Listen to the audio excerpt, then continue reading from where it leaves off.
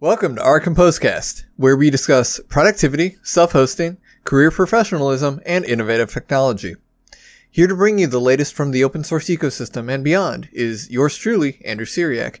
And with me is my co-host, Jack Moore. How you doing today, Jack?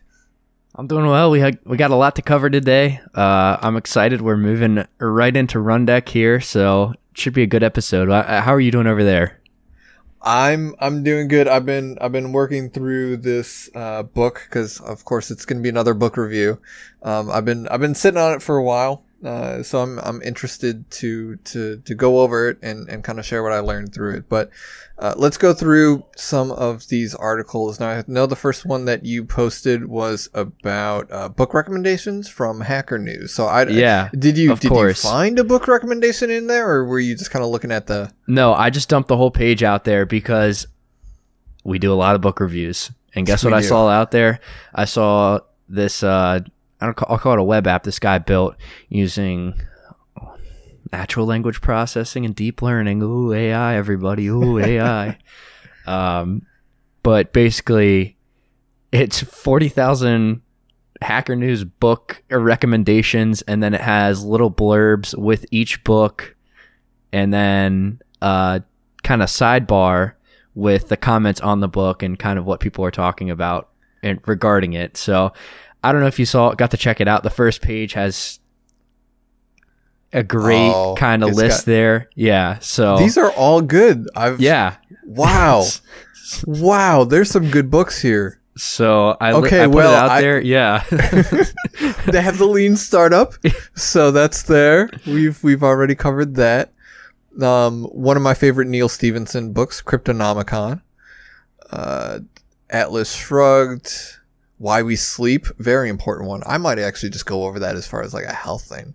Snow Crash, my other favorite Neil Stephenson book. Actually, I like that one because it has like a great how it shows virtual reality, how it kind of anyways, Dune. Wow, this is really cool. I'm excited to look into this for sure. So, thanks for this. Yeah, no problem. Yeah, I figured we'd do all these book recommendations. I thought I'd toss it out there, just show everybody like, oh, look at this. Look at these book recommendations that, there's a whole list of them out there now.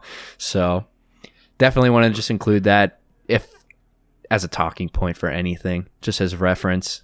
Thought it was an interesting project. And if anyone has any recommendations from this list of recommendations, hit us up at OurCompose.com and we'd be more than happy to go over that and give our hot takes on what we find there.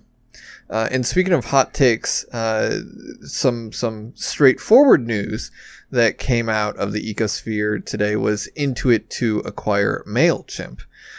So I'm trying to figure out if I have any hot takes on this, but I know that we do use MailChimp, and even more relevant is we were talking about how the famous Dan Brown, author of Bookstack, had actually started writing his own MailChimp replacement, self-hosted, because he was fed up with what MailChimp did. So Intuit has seen this as worthy enough to acquire. This is part of, from what I understand, a rash of acquisitions that is kind of going around because of hearsay about impending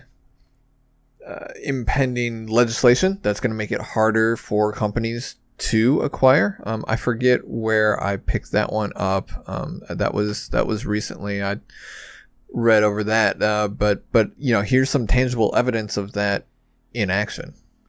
Yeah, and I've got a hot take on this one. It looked like MailChimp didn't give out equity, is kind of what it boiled down to. It looked like they were a very big cash incentive shop.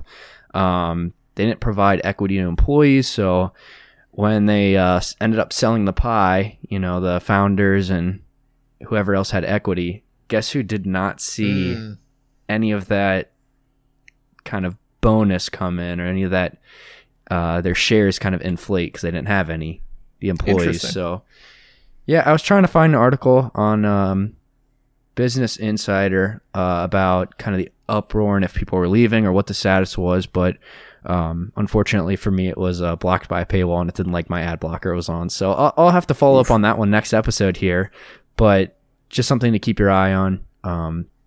It didn't look like employees were very happy with this accusation. No, but talking about employees being happy, I know a lot of the employees of Manjaro are, I mean, they're driven really by the work that they do, right? And you can tell that they care about it. I love that. I actually took a big inspiration from like their videos and also Vivaldi's videos that they put out, and that's how I kind of synthesized those into our integration discussion videos that we have on YouTube under the OurCompose YouTube channel. But Manjaro and Vivaldi, talking about both of those two, they are actually joining forces now, whereas Mozilla Firefox has been the default browser of choice of Manjaro Cinnamon edition for years. The same will be replaced by Vivaldi in the upcoming update. Now, this actually hits home for me because I use the Cinnamon edition of Manjaro. I found Cinnamon to be a great desktop. I think I switched to it after kind of fumbling around a bit after Crunchbang went away. That was open box desktop, so it's a very traditional style desktop, very simple key bindings. It's not like super tiling or whatever, but it kind of does everything I need it to. It has a default dark theme. This is why I love Cinnamon. I always gravitated toward it. I was like, oh, perfect.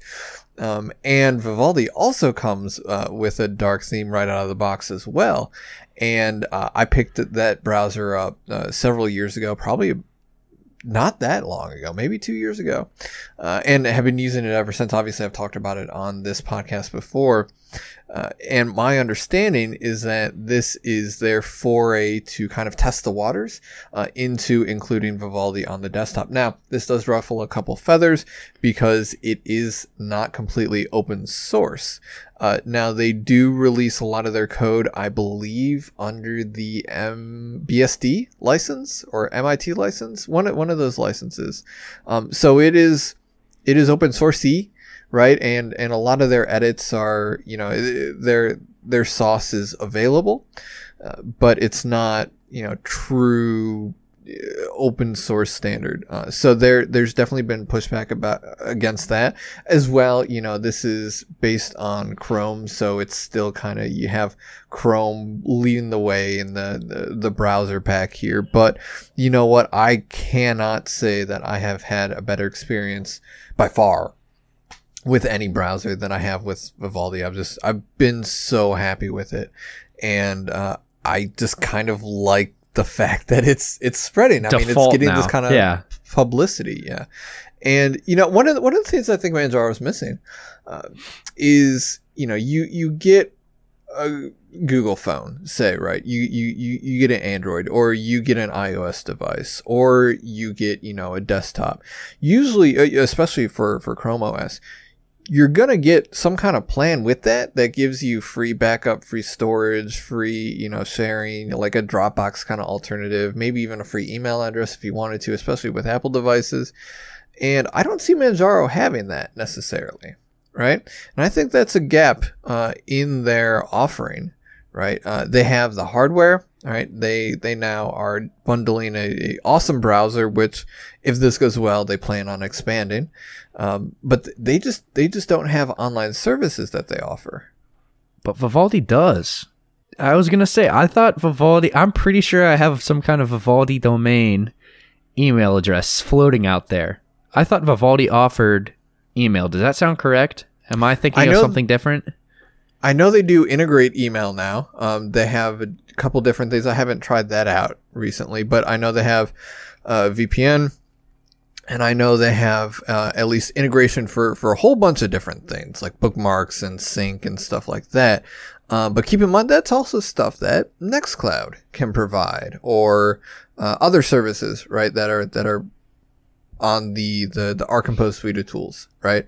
And honestly, the way I work, right? And it's funny because this is basically 2/3 of the core of my production workflow here. It's, log onto my Manjaro desktop, like open up Vivaldi and log into OurCompose, right? And then I chill there the rest of the day. Well, maybe Reddit too, but that's something else.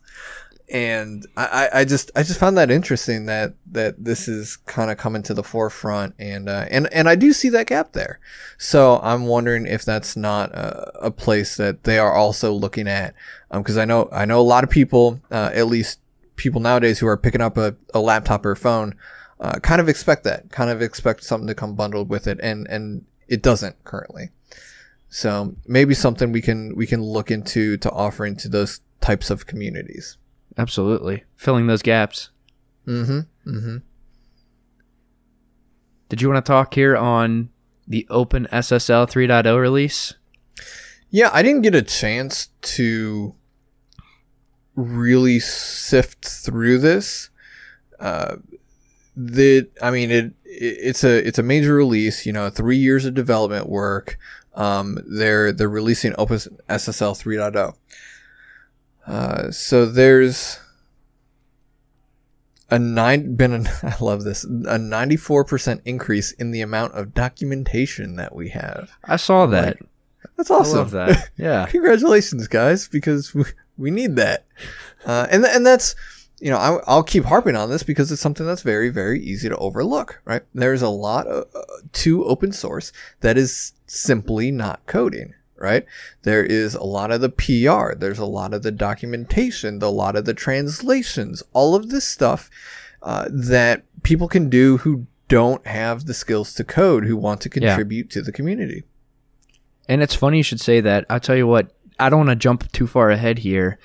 The Jekyll project and so news and community updates, the Jekyll project had one of their members pass away, unfortunately, and guess what that individual did? I don't know if they wrote a single line of code. It was all PR. It was closing out issues on GitHub via strictly, I would say, communication. Their job was basically PR.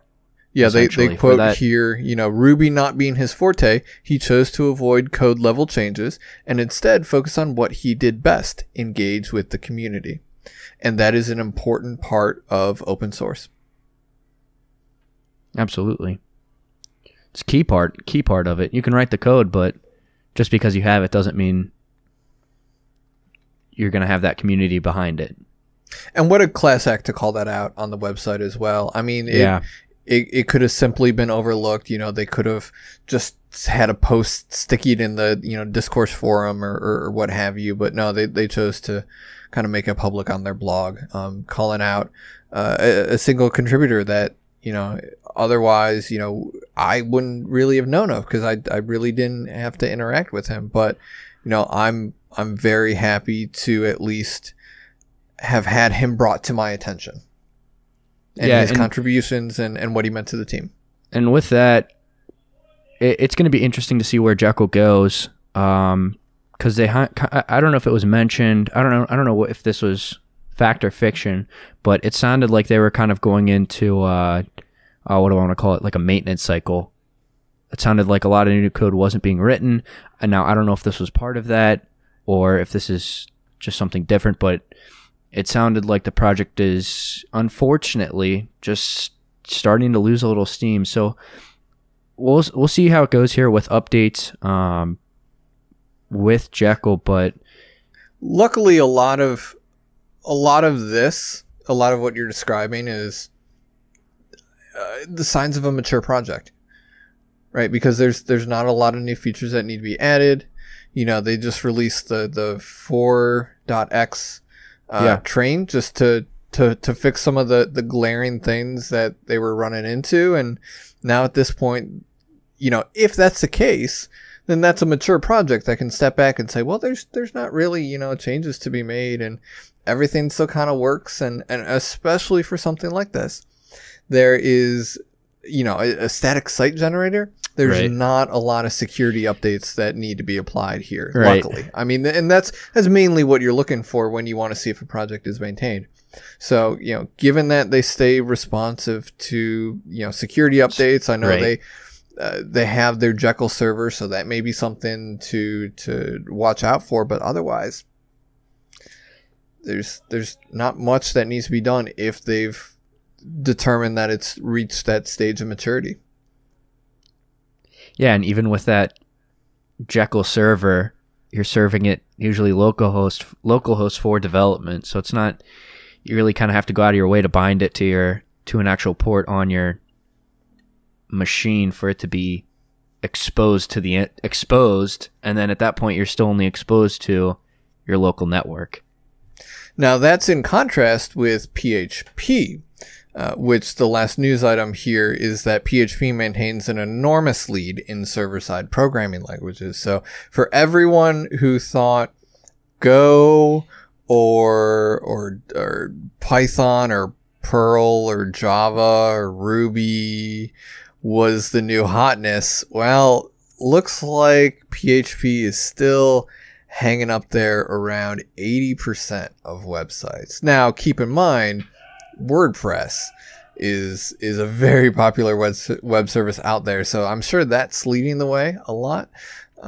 But going back to 2010, it has not wavered whatsoever. I mean, it is just a powerhouse. Now, I pulled this up because we have several applications that we host that are written in PHP. We have Camboard, we have Bookstack, we have probably several others, and several in the future that we're considering as well. I thought Nextcloud was written in PHP as well. Yes, it is. Nextcloud is absolutely written in PHP. Yeah, it's just proven itself to be such a flexible, robust language.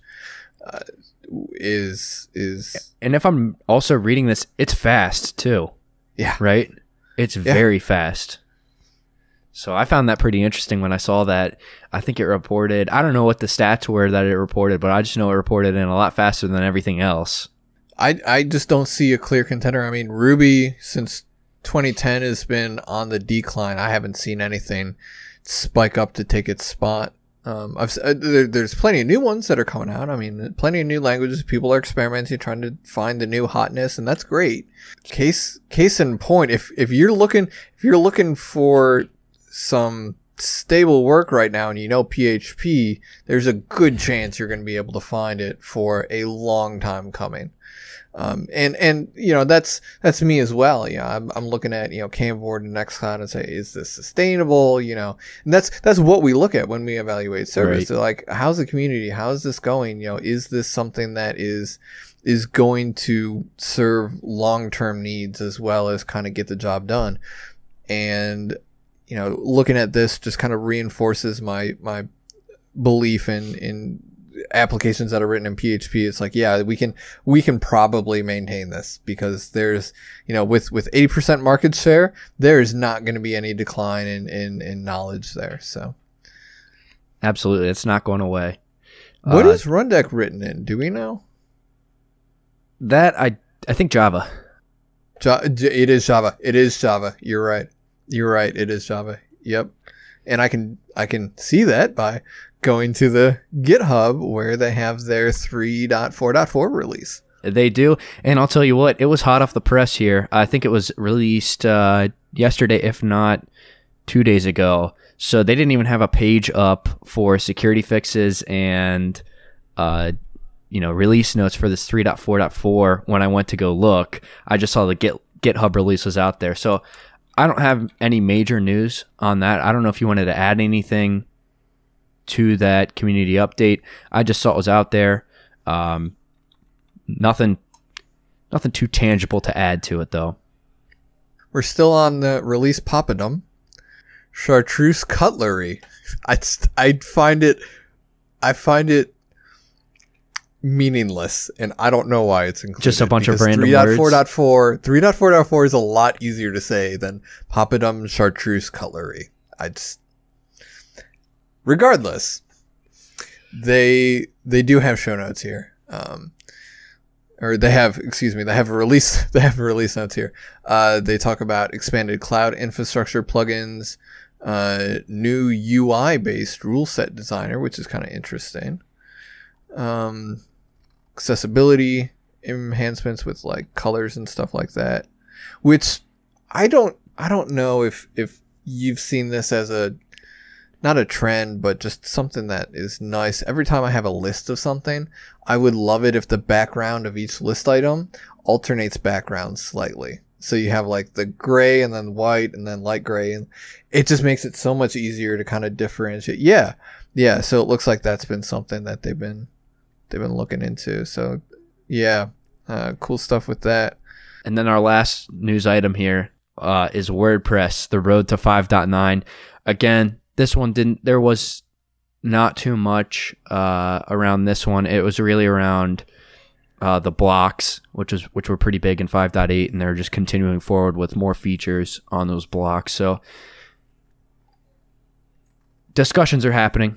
It's good to see the progress is being made. But again, with this one, not anything real noticeable until we see that 5.9 update. It was just a lot of enhancements on 5.8 is what I noticed.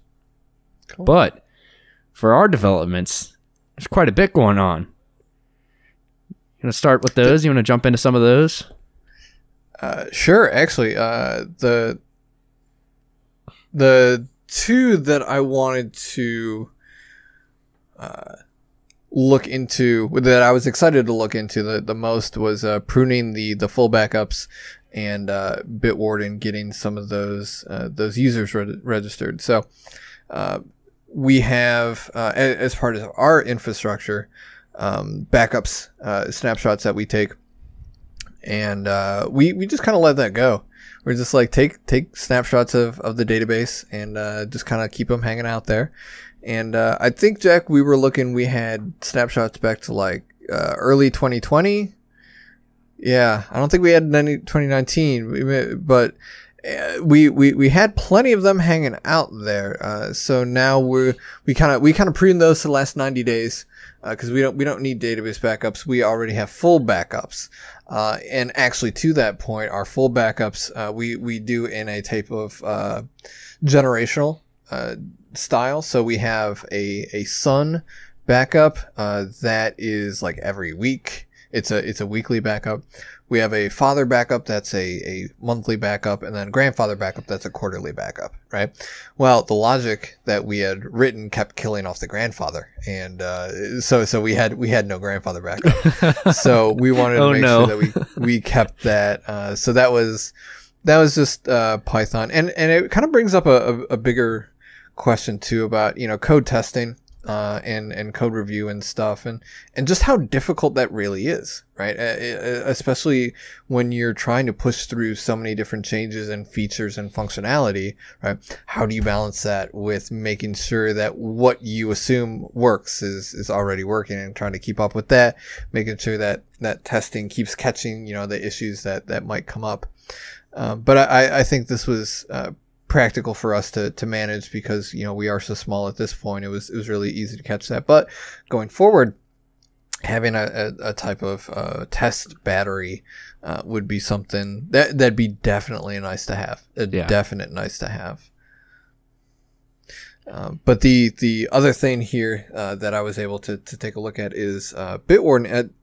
It appears in their API changed the return value for one of the post functions that I call from user already exists with a capital U to user already exists with a lowercase u.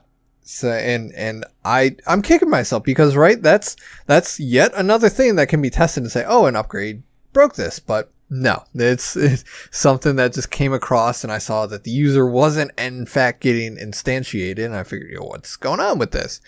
And just found that discrepancy, and really that's an easy problem to solve because I just check for that string, but I just lowercase the entire string before I check it, so I don't care what version it's on, as long as that user already exists string is in that output, I can check it. But that's just not lazy program, but input sanitization, which I think is one of the hardest problems. That and naming variables in programming. So. Too hard. Yeah. And you forgot off by one errors. So those are the two hardest things. 2 errors and an off by 1 error. But what about getting Rundeck logs into Portal? Yeah, so we have those. We have those showing now. Well, it's kind of 2 things split into one here. So we do have the portal showing Rundeck logs. No, we have. Let me take that back. So we have our application, what we described last week, I think, or last episode, and it's commands receivable out there, which was able to call the socket. And the socket call was basically streaming input in, and we were able to parse all the data, everything in real time. In real time. So what this is doing now is a similar function.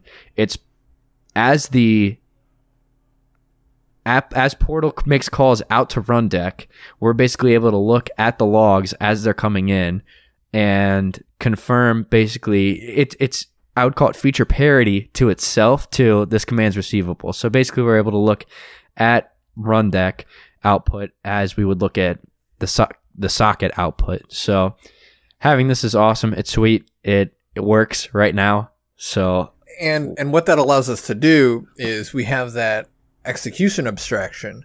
Yeah. Right? And what we're able to return with both Rundeck and with commands receivable local execution is the exact same thing. So we're able to treat it the exact same. That's the cool part. And I think it's just, we keep talking about it, one more step towards moving to localhost, moving home. And that's something I was actually working on last night. I think it was. I spent an hour or two trying to spin up, what does it take to spin up a vanilla Ubuntu box, create a brand new, Ansible project, no special group vars, none of, can I get it to deploy successfully and access all my services? The answer is yes and no, respectively. I was able to get it to deploy. The services, however, I found out pointed to example.com. So that's not going to work. I will be addressing that going forward here. But a lot of the changes that we made recently really, really help us get to this point where it's going to be a vanilla. You can install this on a vanilla server without any of, our backup scripts or our calls out to Rundeck, or, this should be self-sustaining, right? With, the added sweetness on top, that we can bring with a command and control server, on the actual compositional, on our company side. Which I'm excited for. And speaking of automation, I say that word a lot. I don't know if I said that recently. Would you call it?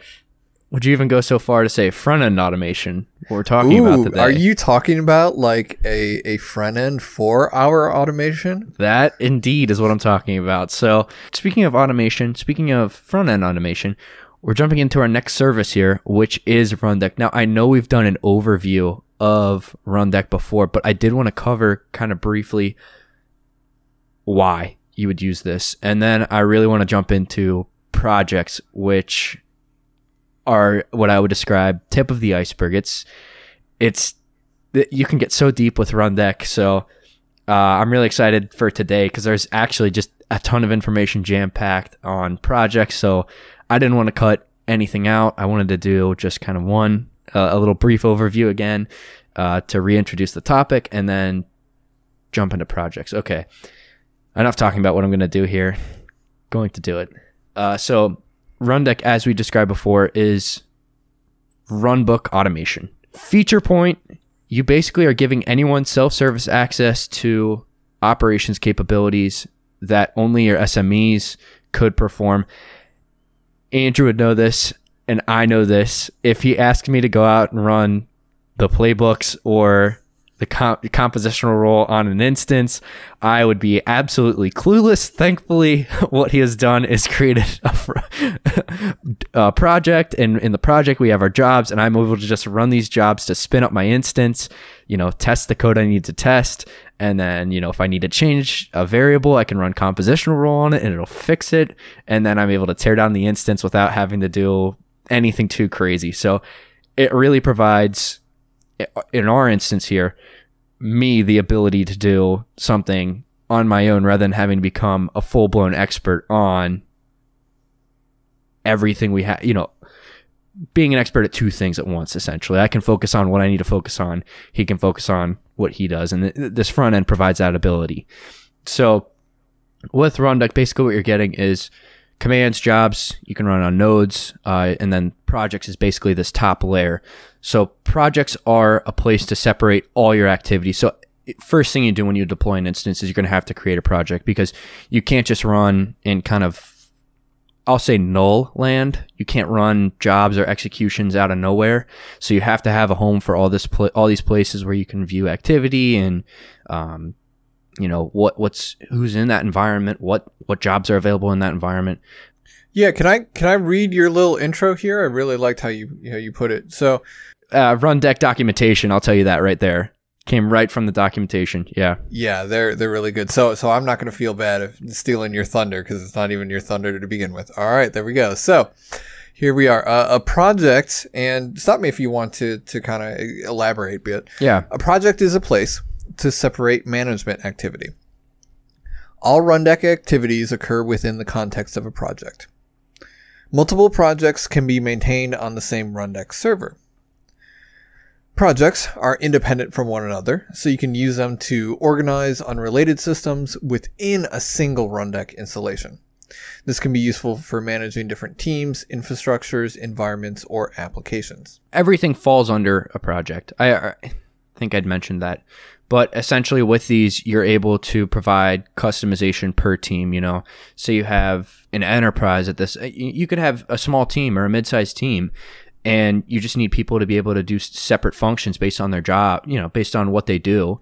And you're not going to want to provide everybody with access to everything. So what you're going to do is break it out based on projects, And I think you had mentioned it before, at your job. It's kind of like a self-service console. I need to reset a password on a server. I need to reset a password on this account. Well, Rundeck can kind of provide that ability where you just log in. It's like, okay, well, I'm not a part of the admin group or wherever, so I'm not going to be able to add my keys to every server per se, but I can go in and I can reset my password, or hey, I need to do this on these sets of servers. So I don't know if I'd split it up logically per application team. I don't know if you've seen that before on any instances where each team kind of gets their own project. It can be architected a lot of ways, is what I'll say. There's a lot of options when it comes to projects. You can split them up, based on team. You can split them up based on, I don't want to say access level, but you can get... It's very similar to Camboard, where it's very open. It'll allow you to do whatever you want to do. And it can get really complex or it can be really simple. Yeah, just depends on how you want to do it. And then speaking there, I love it. I think you look at Rundeck and it does one thing, and it does one thing pretty well, right? I look at it and I go, wow, this is really simple. I say to myself, this is a simple application. At the end of the day, it really just runs. It sounds dumb, but it really just runs program. It runs scripts, it runs programs, it runs jobs. And if you look at it, that's what it does, and it does it well. So within projects, you're able to create. I'm just going to go kind of walk through here, creating a project and some of the other functions, like Git configuration, which I thought was really cool. Archiving a project, deleting a project and re-uploading a project if you needed to restore one. But basically, getting started with creating a project, you're going to need a name, obviously, and then you can add label, description, and then you kind of get into so obviously those are kind of defaults. You kind of expect to see those. What Rundeck provides is more granular control, which I thought was awesome. I didn't realize this when starting Rundeck and running an instance, the granularity that's available when you configure it. So basically, it has a couple tabs here. Execution history cleaning, execution mode, user interface, default node executor, and default file copier. So I'm just going to briefly walk through these. Stop me if you've got anything you want to add or anything, you find interesting, or I know you've set up a couple projects before, but it's always good to add in your own hot take, basically. So execution clean history. I didn't know if we used this. Yes. Yeah. So this is what we were talking about. Yeah. This is what we were talking about earlier. And the really cool thing about this, because when I went to set it up, I was looking through, okay, let me set, because here they have the days, the minimum executions to keep, the maximum size. And I'm like, all right, well, now I just got to estimate and how much do I want to keep. But it comes with all the defaults set, including the schedule to clean the history, like the every job. Day at midnight there. Yeah, every day at midnight. And so all I had to do was click the enable, and I had sane defaults to work with. So I thought that was really nice. I didn't have to go in there and take an educated guess at, what do I want to keep, everything's just kind of defaulted for me. 60 days, minimum executions, maximum 50, size of deletions. I'm like, all right, cool. I don't have to worry about that. Let me just run with those. Yeah, and I didn't realize that this was even available. I thought, so when you said a couple episodes back, I thought you were going in and actually cleaning out Rundeck logs and Rundeck information. So I thought you were actually going in and you had a custom job to go wipe data in. I had that in my mind. I was like, oh wow, he's going in there. You probably got the you can set the default file settings. I forget where, but you can set where the project stores on your local computer. And I thought you were quite literally going into that folder, searching for the executions. I don't know if it was a date. I don't know if it's stored as a data. I'm trying to think now if it's stored as a database or actual files, and going in and wiping that. I honestly thought you were doing that. I really did. I didn't realize you just, let me just enable this and keep the same defaults. So yeah, no, it's baked right in, which made my job super easy. Yeah. And it's a sweet feature. I didn't realize it's out there. Saves on storage. Absolutely going to save on storage. Now, it might bite you eventually if you're looking for something way back, but in reality, you have archives, you have backups. You're going to have something else after 60 days. 60, I mean, maybe, I think 1 quarter is realistically as far back as you're going to want to go to see execution history. I'm not going to need that anytime soon. Go soon. back, right. No. Yeah, with that being said, awesome feature. The next one here is the execution mode. So you can, and I thought this one was kind of weird, honestly. I didn't toy around with it as much in the job function, but you can enable and disable execution now. So with this being said, you're basically able to, the way I kind of understood this was delay jobs. Instead of kicking them off at the start immediately once they're created, it kind of holds on starting them enably. So it holds on starting them automatically. So I didn't know if you'd mess with this one, seen this one, touch this one. I assume both are configured to be unchecked, meaning they just run once they're started. I mean, I can certainly see where this comes in handy, especially if you consider like having a maintenance mode or maintenance window kind of thing. You just want to say, hey, we're going to have downtime for an hour. I'm going to pause all executions. We're just going to do that. We're going to do our thing. And then I'm going to unpause all the executions and open the floodgates. Go for it. Run, Rundeck, run. That should have been the title of the episode. Run, Rundeck, run. I'll save that for next episode. Okay, I was gonna say. So that's out there. That's an interesting one. You don't think about that one. The next one here is the user interface, configuring it for a project. Now, I didn't see this. You can display a README and a message of the day. If you ask me, I think it's a little bit fine. What are you going to do with a README, like on the front of a project page? So it's out there. It's available. I think I don't know on that one. I'm sure you're able to programmatically set the message of the day though, via the API, which is actually, their API is pretty extensible. Almost, it's like they built an API and then they built a front end for the API. So realistically, kind of everything I've gone over with the UI settings has an endpoint. to configure. So you can send it as JSON. Little side tangent. It's their API. Their API is nice. That's what you're used to working with. I mean, you've been making calls out to there. You're deep into that. Yeah. But there are UI settings out there. So you can, when you open jobs up, you can look at all the jobs. You can look at none of the jobs. You can look at, I think it has, you can look at, some, I'm trying to look here. The job expansion level is one of the options. You can collapse them or you can expand them. By default, now this is project default. They are collapsed, if I'm not mistaken.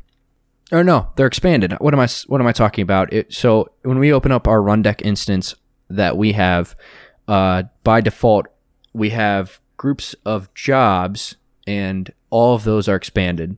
So when you open up Rundeck for us, all the jobs that we have in that project are going to show up.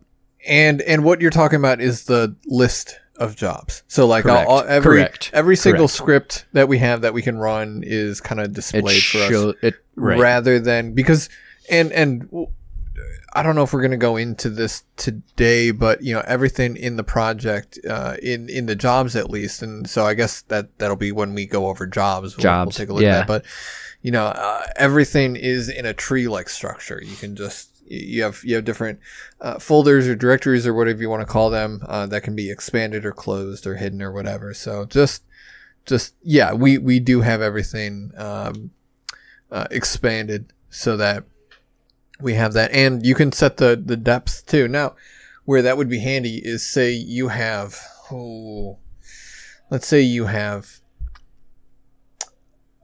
development and operations, right? So you have two top level segments, and then under development and operations, you have all of the teams, right?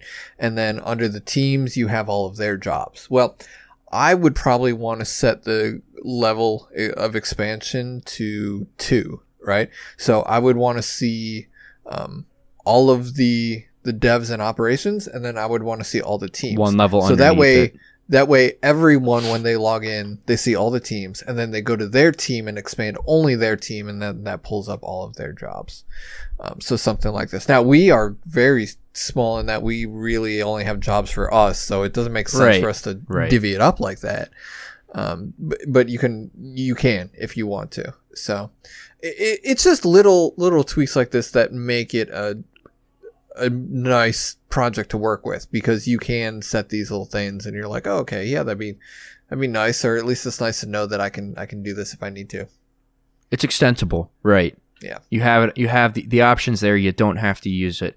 And that even goes into this next one, the node executor. I was really looking at this one because I found this one very interesting. I didn't know how it kind of operated. So the node executor settings deal with how commands are executed on remote nodes. And then the one thing I found interesting is you can just run them local. And I think that's what we end up doing for a lot of our scripts. Exactly. And then calling Ansible Playbook to run it on the remote host via host file. So I found that one very interesting, that I think by default it leaves it as SSH. But there are, I think, 7 or 8 options out here: SSH local, SSHJ, SSH stub, script execution. There is an Ansible ad hoc node executor that I saw out there.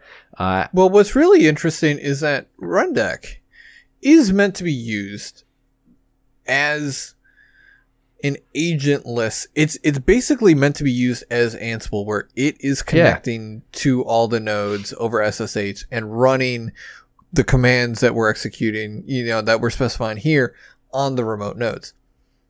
We don't use it like that. We just use it to run Ansible locally scripts, and then let Ansible do the thing. Do that. Now that brings up an interesting question: is if we have an inventory of hosts that we manage, do we say, let's have Rundeck remote out to those hosts and run commands receivable locally on those hosts? Right. So there's options that we have with Rundeck in ways that we can use it. You can use it as this thing that kind of spiders out onto, and manages all of the instances or servers or firewalls or, Windows boxes or whatever it is out there that you need to talk to.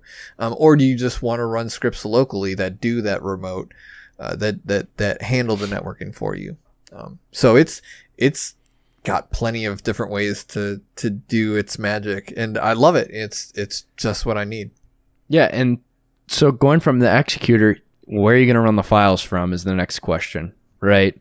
And I found this one interesting. So this uses, it's the same situation with the executor as, copying files. It's how do you want to get them there, basically, is what it asks you. Now, obviously, if you're running it local, you're not going to have to worry about that, because guess what? What you want to run is just going to run locally. You're not going to have to worry about it. But this uses, so the copying files uses, so I had to include it here. It's going to copy it over to C Windows temp on Windows systems, and then just the /temp folder on, I want to say Linux. I'll just say Linux-based systems. But another cool feature, honestly, and it pairs nicely with SSH there. I don't know if you're able to see it, but basically you can set the SSH key right there. So that's the ID RSA that you're going to use, and then you're going to have the public key out on the other server there, and then it's just going to be able to copy files how you want. Now, I was also looking, because I didn't know. I said to myself, well, what if I don't want to copy it to temp and, or C Windows temp? Where can I copy it? And it's not shown, but there is a way to set the exact location where your files you're copying are going to go on the remote server.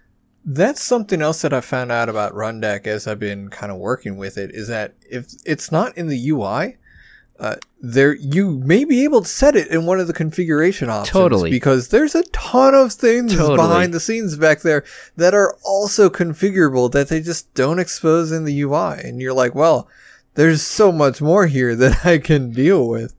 And I'm not going to jump into any of them at all, but the plugins too. They're so extensible, and I want to say, like, there are millions. They're not millions of them, but they're out there. If you need some kind of plugin, it's probably out there. Someone probably had the same exact need for this, and you're probably going to find it.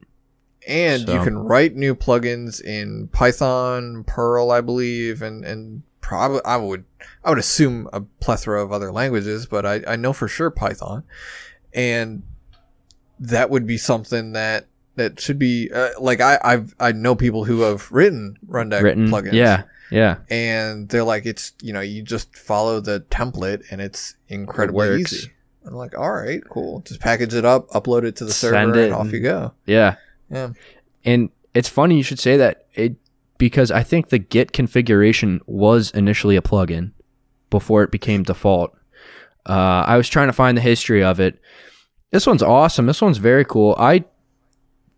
If there's something out there, maybe for Q4 here, it's Git configuration with the projects, because I didn't realize it, but you're able to import and export the project as a Git repository. So I'm just going to say it out here right now. I know we have everything in Rundeck out there. I know we have backups for it, but it would be nice to have like a change management for each of the jobs and the project as a whole itself, just because you get to see, all right, what is changing, what's going on within the project. And not only that, but you would also be able to see, or you would also be able to manipulate. If I want to change one thing across all of them, I don't have to go into them one at a time. I can do a real simple sed command and be done for the day. Push it and then just say, hey, do an import via Git. Yeah. And then, so I did go through kind of the process for export and import. I didn't do it on our instance, but it's pretty simple setup. Essentially, it needs, I think it uses HTTPS or SSH, I want to say. I know it was asking for authentication. I believe by default it was trying SSH, but I know that there may have been an HTTPS option for exporting and importing it, and you set the Git repo essentially. It says setup SCM, but it's Git, so I was thinking, for some reason, SCM yesterday and SVN, the other kind of software that's out there, or it was in my brain. So no, it does use Git, but another great feature, cool feature that's out there. And then, maybe you don't want to use Git to export. I say export, you can use Git to track is what I'll say, but really there is another option for archiving a project, which I think would be the better way to go. Obviously Git's going to allow you to provide you that granularity, and you're going to be able to view it all in text, which is actually pretty nice, but archiving it is going to give you that ability to download it, pull it down, and say, okay, what's the project? What do I want to include in the project? What's coming down with it? And you get the feature. Basically, you're pulling down everything in the project is what it comes down to. You can even have the option to include webhook auth tokens, which I would hope they secure them, but assuming that is there, I bet they do not. So I don't have much to say about archiving a project. If you need to pull it down, you can. If you want to back it up without backing up the entire instance, it's available. And then, right on the exact flip side is, how do you want to load your project in? And I found this pretty interesting. You can basically regenerate UUIDs for jobs, and you have a whole lot of settings around, what you actually want to import from the project, or if you want to just say, you know what, I'm not going to import this part of the project, or I don't want to import this. So ACL policies I know are important. So say someone had like a template project that they had out there to, all right, I want to be able to add a user in LDAP or whatever. And it's like, okay, I'm just going to import this project into my Rundeck instance. I want to be able to run it, but I don't want to use their ACL policies. I'm just going to use my own because I'm configured the way I want them configured. So again, pretty granular with this, with being able to export and import projects in the way you want. And then the last setting here, or the last option, is brings a tear to my eye if you would like to delete your project. If you want to end up deleting it, guess what? There's an option out there to do it. So, and that's been used a lot on my end, definitely when I'm testing stuff out. Or figuring out, because I had to figure out all the project settings and stuff like that. Yeah. I was like, I don't want to do something on our production project, right, where everything's working. Right. Let me not experiment there. So in creating a new project, as you went over, very easy to do. Was able to set that up, test it out, migrate it over to a new one, and just simply get rid of the project when I was done. But yeah, all in all, if it's the place to start. If you're going to go with Rundeck. So a lot more features and conversations to be had around nodes, jobs, activity, executions. So we're just getting started. Would you say that there's a lot that we still have to learn about Rundeck? I would absolutely say that. Because I just learned 7 laws about learning. Well, not quite, but it's actually 7 laws, I believe, about teaching.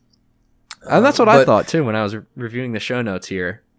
Yeah, it is. So this was originally, I believe, for seminary teachers, right? So people who are training to become pastors. So there's a lot about in seminary school, which looks like any other kind of college, right? And then a lot about giving sermons. Right. So delivering sermons, and a lot of that. So definitely a book, fairly grounded in Christian theology. Right. So there's a lot of that in there. And a lot spills over to, right, to project management, to really just helping other people. Right. And ways to convey a message. Right. So I was really excited to go through this. I took out quite a bit from it. I think the 3 laws that I highlighted here that I wanted to go over really stuck out in my head, / also reinforced stuff that we've talked about previously. So I'm going to go over that. I like to compare this book. I like to compare this book to How to Win Friends and Influence People, right? It had a very similar type of vibe to it. A lot longer. It was like 400 some pages. Could definitely have used the editor, I think, in some parts.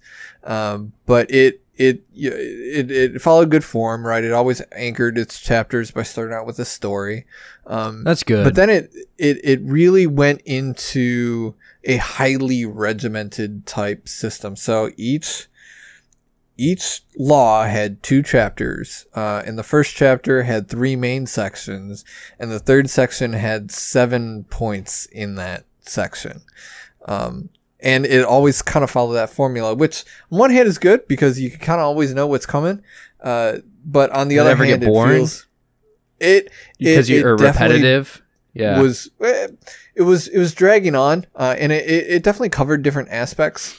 But I think there was a lot more crossover, I think, than the author had intended. So a lot of the laws started blending together at the end because there's just so much you can do to really separate a topic entirely. You know, it kind of all feeds back on itself.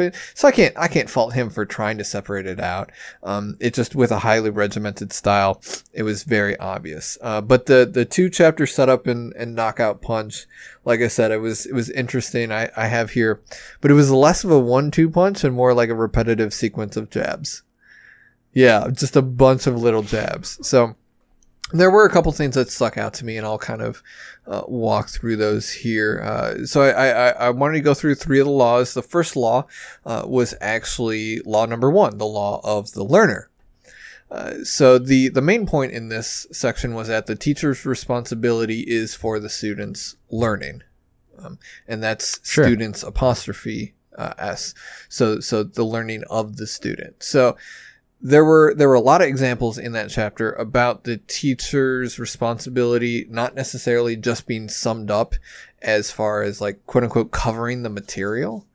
There was a lot of, it's your responsibility to ensure that the student learns the material, like whatever it takes. That is actually your responsibility as a teacher. And he actually pointed out in Hebrew that the root of the word teach is the same as the root of the word learn. Nice. So they share that same root. You know, he kind of goes into how the prefix is like to cause learning. It's like teaches to cause learning. It's really cool stuff. Really cool stuff. Just the way that it got conceptualized through the ages. And then the maxims here, which is kind of the meat and potatoes of the first chapter and the 1-2 punch here. 2 of them stuck out to me. One is that teachers are responsible because they control the presentation. Sure. And he broke the presentation up into 3 sections: the subject and the style and the speaker.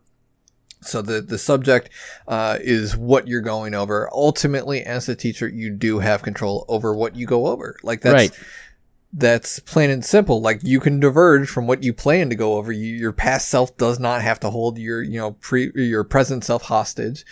You can always choose what subject you're actually going to be tackling. Secondly is going to be the style. And I liked this. What stuck out of my head is they're like, all right, you can use tone, inflection, hand gestures, eye contact, yada, yada. Yeah, I'm sure. like, all right, cool. Like, speaking. And he's like, then you can also use whiteboards. You can use origami. You can use, physics problems. And I was like, oh, so like everything. Whatever you want. Like, right. really expand your style to everything that is available to you. And he does kind of go through some specifics on what works for him. And one of the things is definitely hand gestures and being engaged like that. So, very, very fun to see him talk through that. And then also just, you're the speaker, right? So you cannot divorce yourself from what you're teaching, right? So make sure it gets boring. It gets boring when people do that. If they do that, yeah, you can tell when teachers, I'll say, divorce themselves from the material. They either don't want to be there, they have something else going on. They just aren't interested in the material and you just know, and then all the material just goes over like just wafting over everyone's head, wafting because over. you're the one that they're looking for to teach them, and Right. you are responsible for causing learning in them. And if you aren't even caring about it, how are you supposed to cause learning? Good luck. in someone Right. else? Right. Yeah.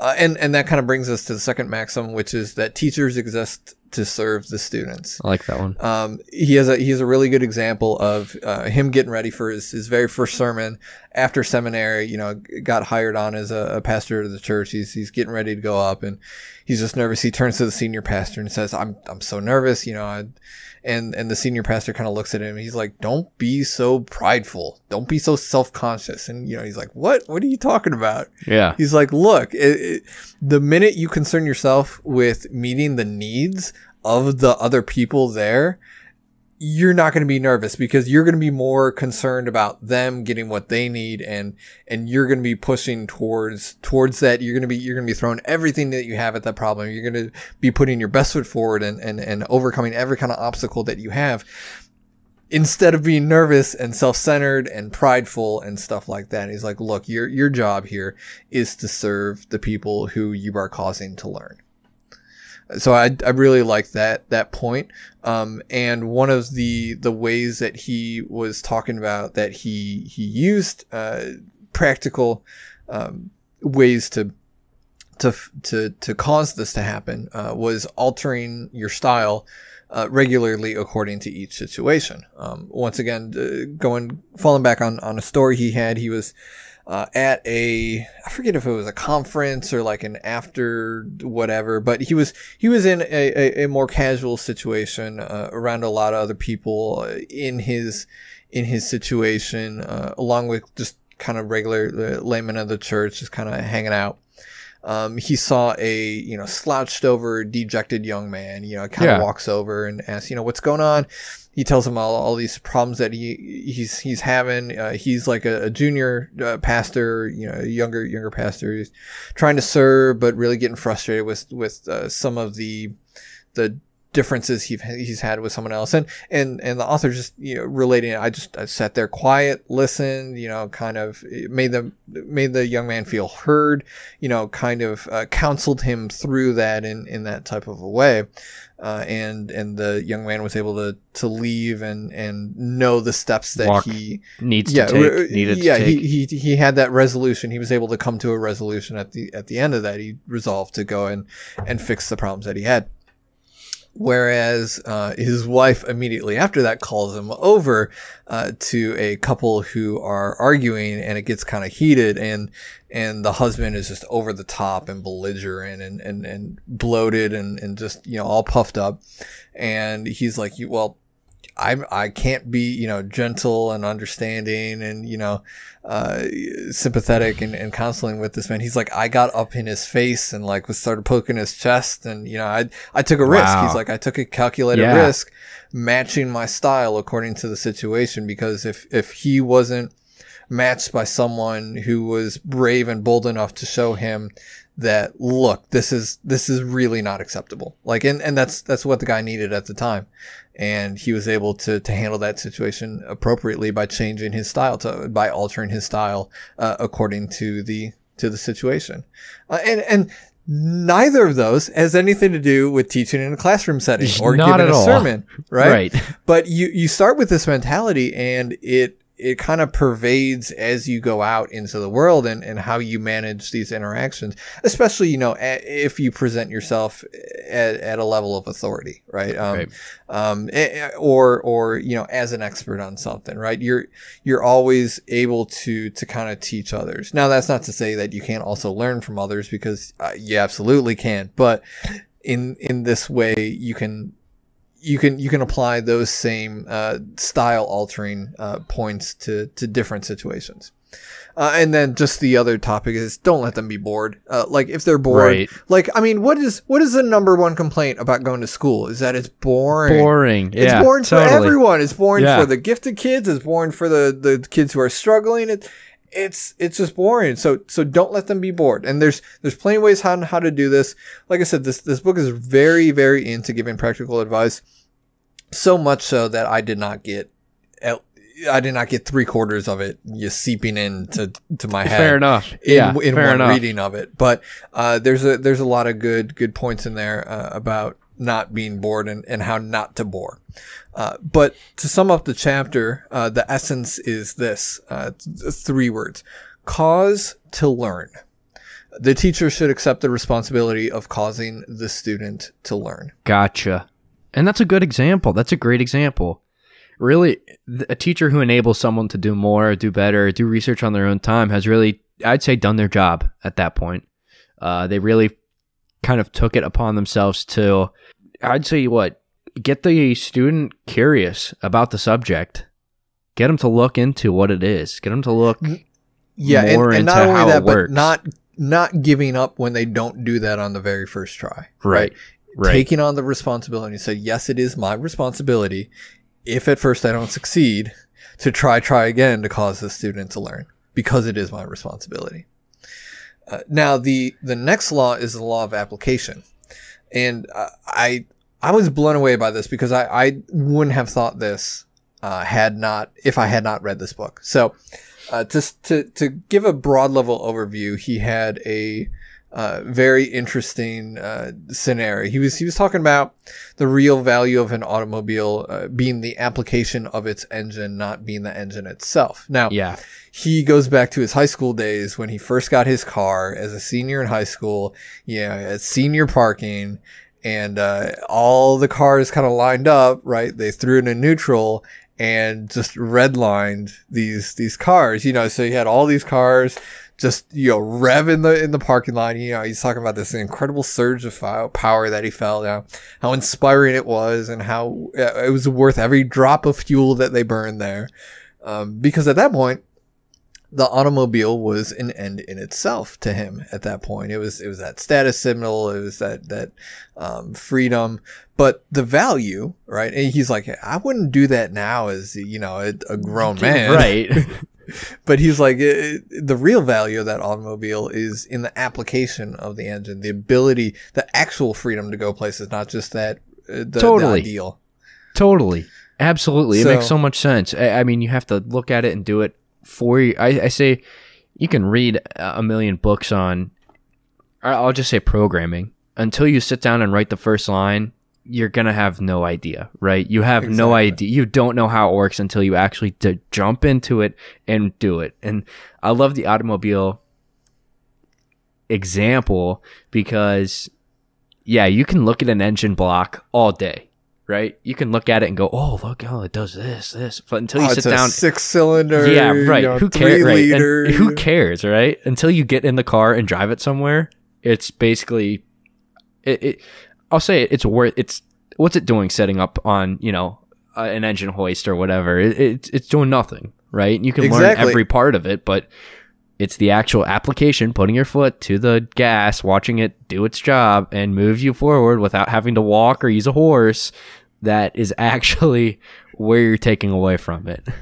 And an application, therefore, I mean, it relates directly to wisdom, to transformation, and to maturity, right? Because, I mean, you're going to get all that with experience, right? And you're only going to get those with experience. And, being able to teach application is able to, have someone else learn from the lessons you had. And I think the Rework podcast just put out a new episode as they're going through the book.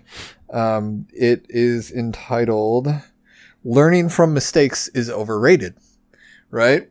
So learn from someone else's mistakes, I think, is the takeaway of that. Okay. So what you want to do is, if you're able to teach application, if you have real world application, right, that's able to teach wisdom, teach maturity, that's able to do that without, falling on your own face yourself. There was also a great quote, I think, by D.L. Moody. He said the Bible wasn't given for our information, but for our transformation. Yeah. And that's directly talking about applying the lessons that you learn to your life. Because if you don't apply them, if you don't do stuff with it, it's worthless. Right. There's an old Rich Mullins song. He says, faith without works is like a song you can't sing. It's about as useless as a screen door on a submarine. I like that one. So that's a classic one. I like that one. So as far as the maxims go, he says application is a responsibility of the teacher. Once again, taking on that personal responsibility. Often the hope of the teacher is to see the teaching applied, but less often do they take it upon themselves to detail out that self-same application. Right. So if you're teaching foundations and you're teaching foundations and you're teaching foundations, and then you're like, all right, now go forth and apply. Like you haven't taught them how to apply. You just taught them you just taught them the principles. The principles are not going to help them go out into the world and help their neighbor. They're not going to help them go out in the world and preach the gospel. This is something you actually have to teach them as a teacher. You have to teach them not only why they're doing it, but how to do it. Yeah, exactly. Now this was my biggest takeaway here of the book, I think, bar none. So the other maxim here is that application and information should be balanced. Now, when you think of balance, you think of like teeter-totter or, the scales of justice or whatever. So stuff is balanced like that in perfect, ratio. But what is that ratio, right? So the author relates how he first started looking at different sermons and saying, well, is application really necessary? Right. So he started going through, he picked out some top preachers of his day and then top preachers kind of throughout history. And he was taking a look. He actually said he broke out, he had it transcribed and took like an orange highlighter and highlighted every place that they had application versus every place that they had foundation.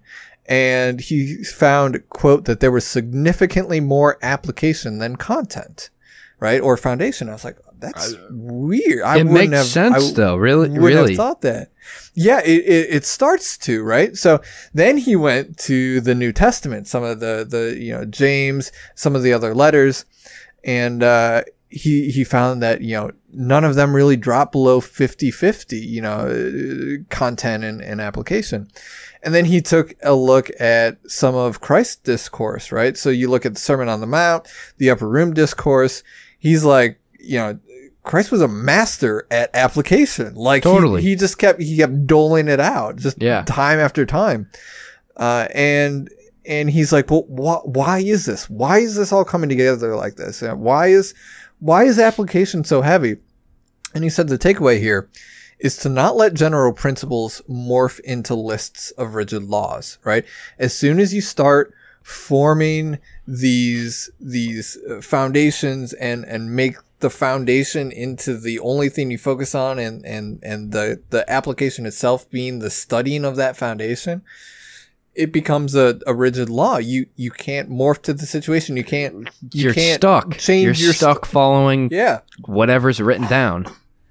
Yeah, you can't change your style, when you have to change your style based on a different situation. A need, right? You're matching a need, right? You're stuck. You're just like, oh, well, I only have a law written down for this one application of what I'm doing. I can't morph into any other situation. I'm just kind of locked in.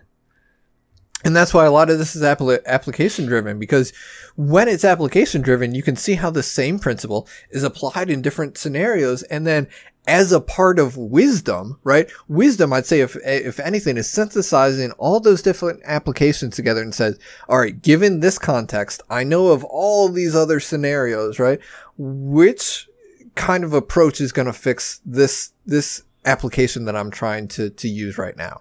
Right. And then you use wisdom to synthesize that and put that into practice. So I thought that was very, very interesting, that application is kind of the bulk, of really what's coming through in all these sermons and discussions and all these teachings, is that a lot of it isn't, let's lay out doctrine, let's go through first principles. Right. It's, well, this is just in this scenario, this is what apply works. It, right. So very, very cool there. And he kind of sums up that chapter in the 4 words. And he says, apply for life change. So if the teacher should always teach for the purpose of life change, right? And the only thing that you're going to do, once again, if you let general principles morph into lists of rigid laws, you're not going to see life change. Life change is only going to come through application. And then you actually said it a couple of minutes ago, but law number 5, being the last one that I really wanted to cover and go over today is the law of need. And we've talked about this, several different times before. Actually, I want to look through. I'm not going to do it right now. But is this a quote here? It says, turns out the fish really do like to eat worms. Is that from How to Win Friends and Influence People? That is the first thing I thought of. That's what I was thinking. Because they use the same analogy. Yeah. And I'm like, wow, turns out fish really do like to eat worms. Yeah. And so many people over the course of history have found this out. Turns out fishing happens everywhere. And who would have thought? use worms to fish. So fish really do like worms. They don't just like shiny hooks. They are attracted to what they like. And the principles you're supposed to glean off of this is, as a teacher, I'm responsible to help my students chase after my content. So this is a little bit getting into the practical side of what we covered in the first part, right? So it's your responsibility to cause learning in the student, right? Or whoever you're teaching. And part of causing learning, right, is causing your students to chase after your content. You said it, right? To give them the motivation to go do their own stuff, to chase after content, to do their own research, to find out their own conclusions. And the way you do that is to stir up a need in them. So this is definitely getting more practical, you can see as we go over. And there was a good thing he pulled here. He had a example of the woman at the well. If you're familiar with that story, Christ is sitting at the well. A woman comes up and he immediately meets her need, then preaches the gospel to her because he's serving her, right? Right. You're serving them. You're making sure that they're in a position to hear your message, right? So.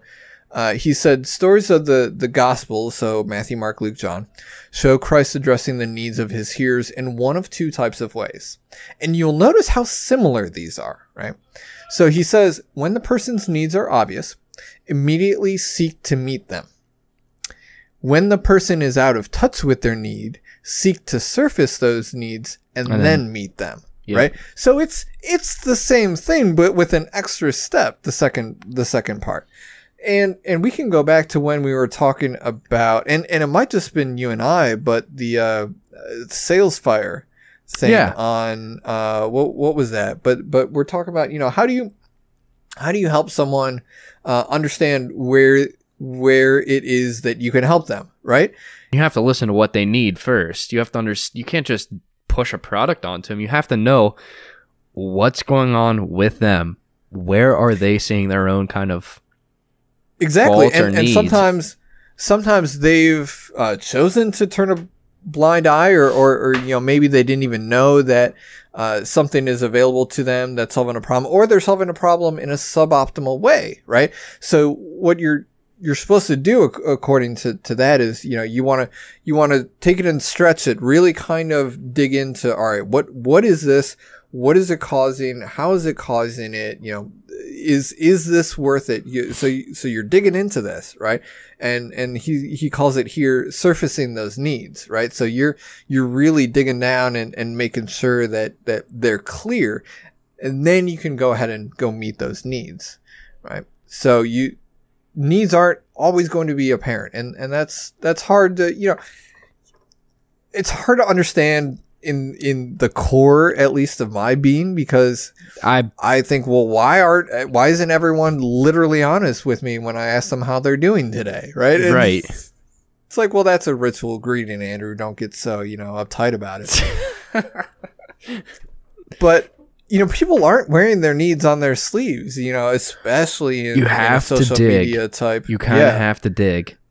Yeah, especially when to realize. A lot of what we're doing when we're interacting online is putting our best foot forward, right?